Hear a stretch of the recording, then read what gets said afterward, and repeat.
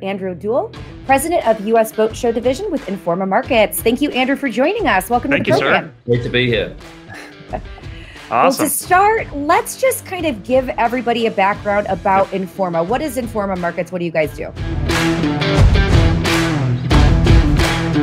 Informa Markets is the largest show production company in the world, and we've got trade shows, for the most part, B2B shows throughout the world. So there's probably 600 shows worldwide, and there's over 200 shows in the US. Okay, wow. I think anybody in the boating industry knows Informa. It's the Miami Boat Show. You know, it's the big boat shows along, the coast of Florida. So in your years working in the industry, what has surprised you most about how the shows have changed, especially in the last year? Well, in the last year, obviously, with COVID, it's changed a lot, and we were lucky enough to we worked very hard to run Fort Lauderdale and work with the Broward County on a COVID plan, and we had the GBAC, the industry standard plan.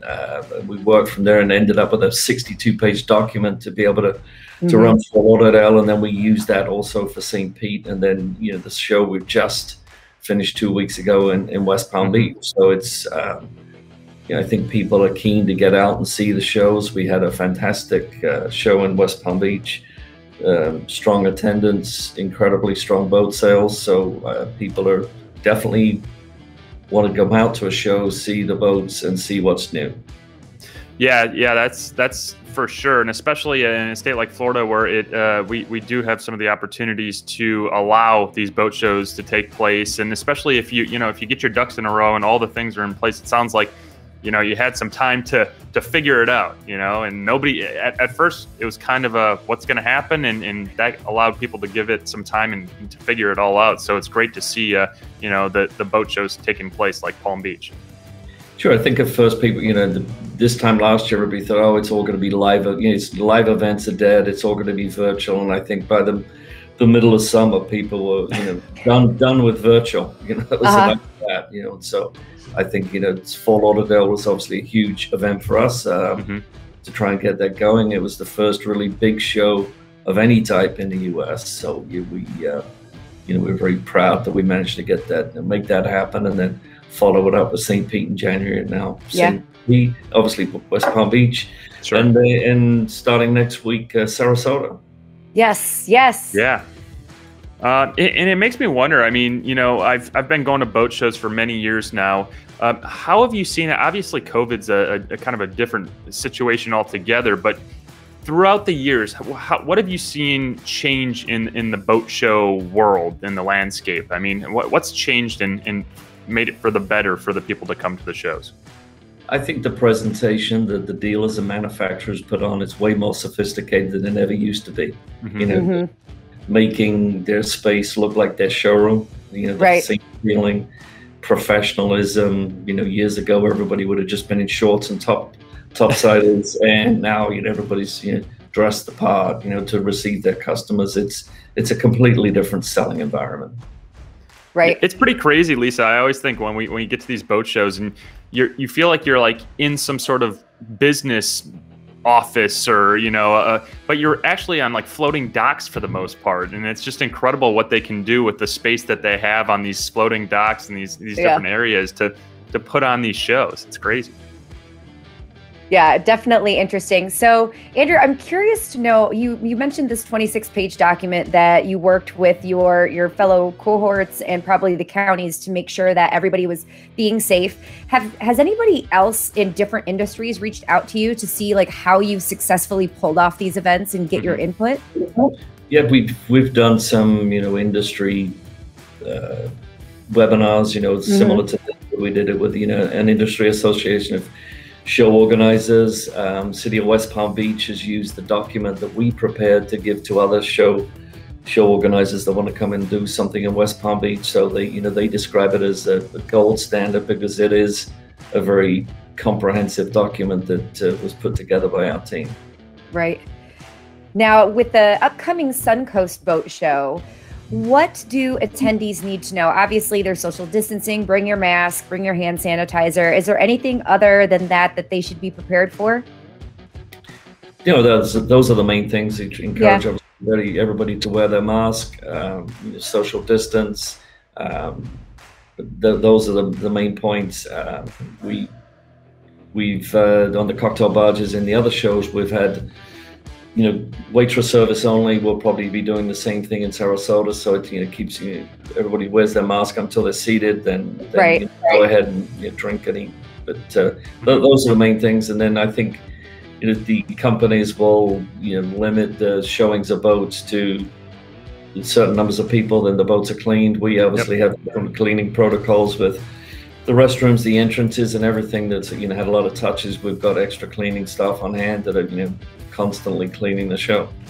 Well, I think that this whole issue, in the past year has made it an even better experience for customers to come, and more, that they are allowing these more private experiences, walking aboard the yachts, looking around, as opposed to hordes of people going through.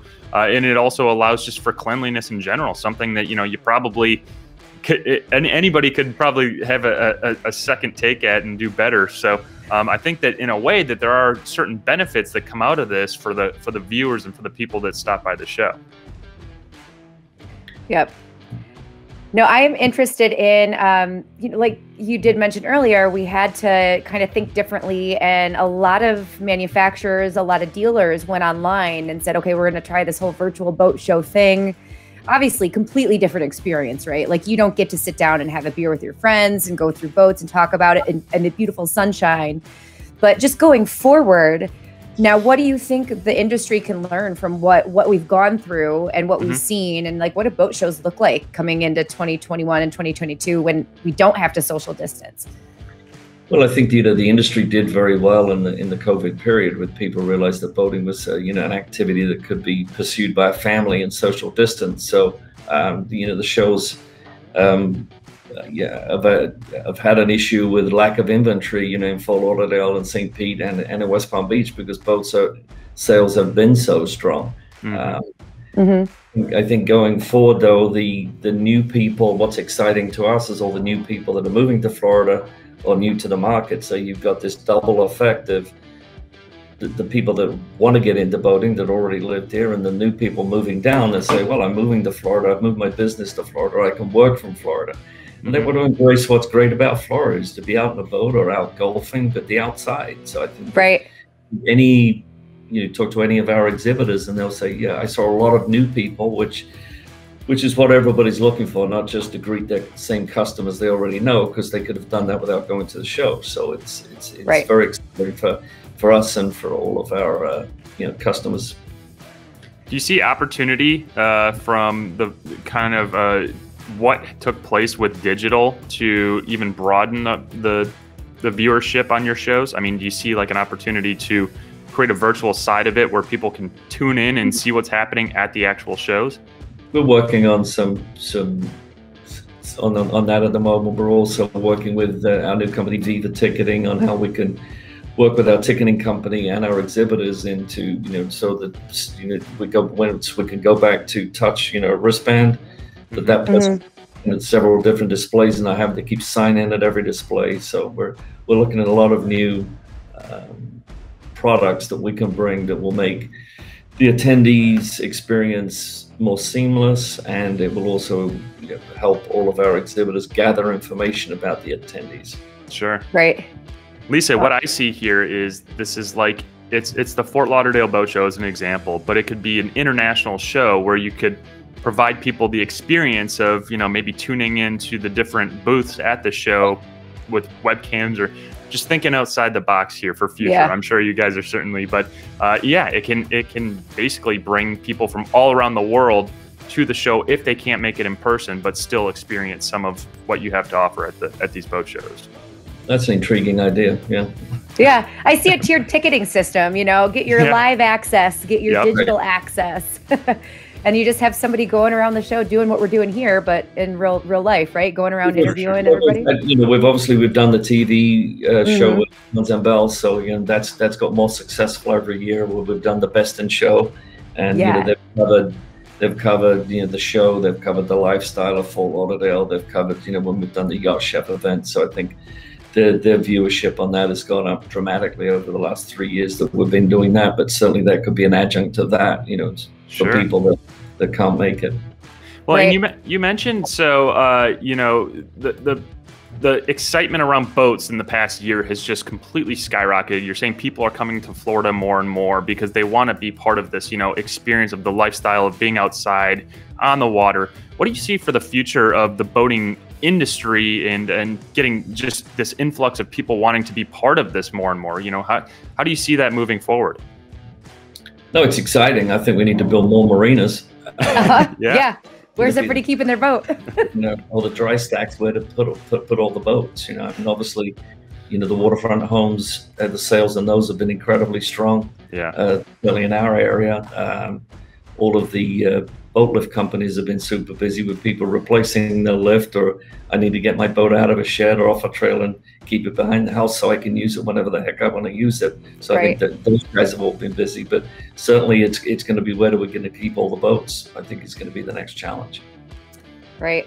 I know MarineMax has certainly looked into that, where we've partnered with Skipper Buds up north to expand our marina storage, and we've been doing some major renovations up in the Northeast to address that. And even our Fort Myers location, we were building a ton of new space. I mean, you saw that coming a long time ago, right? You did, and it's, you know, it's obviously it's been pressured with all the waterfront space being taken up, you know, condos and, you know, the best, you know, best use of land, and but certainly it's the challenge to, you know, we've got a great big dry stack going in here in Fort Lauderdale now that is enormous, but I think you'll start to see more of the big automated dry stack facilities as a lot of people perhaps go to out of an inboard boat to an outboard boat, that, you know, so they can take a, you know, 40-50 foot outboard powered boat and put it in a building. Right. 50 feet up, just slide it right into the spot. This building looks like it's 200 feet high. So the new one in Fort Lauderdale, it's you know, it blocks out the sun. It's incredible space. Incredible space. Well, so I know that you primarily work with Informa with the U.S. boat market, but you have had your finger on the pulse of the marine industry for your entire career. You're on the board of a ton of things. I mean, just reading your profile, like, what are we going to talk to him about that in only a short amount of time? So, you know, Suncoast Boat Show is coming up. Obviously, that is a big deal. If anybody's in the Sarasota area, definitely check that out. It's going to be a fun event. It's always a beautiful event. What else is on your radar? What else is coming up that people should maybe keep an eye on the news for? What's coming out of the boat market? I think, you know, we're obviously looking forward to Fort Lauderdale in the fall, and you know, inviting back all the European customers, which we, you know, our attendees, which we hope will be able to travel by that time and exhibit. You know, obviously we lost, you know, their participation for the most part last year, and so I think, you know, by October, November, they'll all be back with us, which will be great. And then we're looking forward to the new Miami show, which is obviously huge for us. Right. Merging the two shows, making the customer experience much more seamless. They know where the products are. You won't have Key Biscayne and you know, Herald Plaza. There'll be, you know, the convention center, Herald Plaza, and Sea Isle, and then some of the super yachts at Island Gardens. So it will be a much easier format to follow. We can, you know, we're taking a lot of time in placing product with like product, so to make the customer journey, you know, as frustration free as possible. Or lack of customer journey, right? They don't have to journey to the other show. They're right there, and makes it a whole lot easier. I think a lot of people, you know, you get a big boat customer, but they like to go and look at the tenders. They like to so I think, you know, there's some that they like to see it all, and you know, there's great examples of those guys throughout our industry, our buyers. Well, and it's you know, it's an experience, and you can spend a whole day, maybe a whole weekend of looking, you know, walking around the big boats, seeing some of the large yachts. But, you know, if the family's starting to get a little hot, you can hop into the convention center and check out all the outboard boats and some of the tenders, as you call them, which I'm sure a lot of people, that's depending on. But no, it's just a great opportunity for anybody to just get out there, see what the boating lifestyle is all about, and experience these boats firsthand. We certainly had a lot of that in the Palm Beach show, that people either flew down because they can't see, there's not much product to see, and they're in Right. from the West. So we had a lot of attendance from the Midwest and the Northeast. We also had, because Miami hadn't run, I think we had a lot of people come up from Miami, and some of those were doing a staycation. So they were coming up, staying in a hotel in West Palm Beach, visit the show, go to some restaurants, make it a 2-day experience rather than try and fit everything into one day and get frustrated. So I think they enjoyed West Palm, enjoyed the experience, and a lot of people bought boats. Oh yeah. It was a great show. Yes. I know. Now it's storage and service and making sure people have fun on their boats. Yeah. Where's my boat? Yeah. Oh, for sure. One question I had, and I always have at any one of these boat shows, and you kind of see it as the boat show begins, or maybe a few days or a week before, is the organization of getting something like this together. You always see these time-lapse videos of all the yachts kind of backing in, moving in, coming into the show. What kind of logistics are needed to have something like that happen? Yeah, it's a highly choreographed event, but we work closely with all the exhibitors. They're all given a certain move-in time, and obviously there's hiccups, but everybody's been doing us a long time, and most of our exhibitors quite some time. So we managed to work through that and make adjustments along the way and get everybody in. So because once those boats are there, they're there for the show. Like a lot of times you can't leave. No, for sure. It's the in-water moving on most of the larger shows is a week-long process, and the land. So it's every day is planned exactly who's coming, exactly what time they're coming. The tugboats to meet them if it's the larger boats, and we've got set up crews ready on the dock. They know which area is setting today. So it's like I said, it's a choreographed event. Mm-hmm. It kind of makes my brain hurt just thinking about it. Well, we know you are a busy man and you have other meetings to run off to, so we will let you go, although we could probably pick your brain about the marine industry for quite some time. Any other final thoughts? Anything else you'd like the people to know? We'd love everybody to come to Sarasota. We are, going to run, Friday, Saturday, Sunday. We'll have the kids fishing clinics on Saturday and Sunday also, so we can go online and check that out. You get the hours and the parking arrangements, and everybody can check that out online, and we'd love to see everybody in Sarasota. Excellent. For sure. All right. Well, Mr. Duell, thank you so much for joining us today. We hope you have a lovely week, and we will hopefully see you in Sarasota. Thanks for including us. Thank you. Thank you, sir. Have a great day.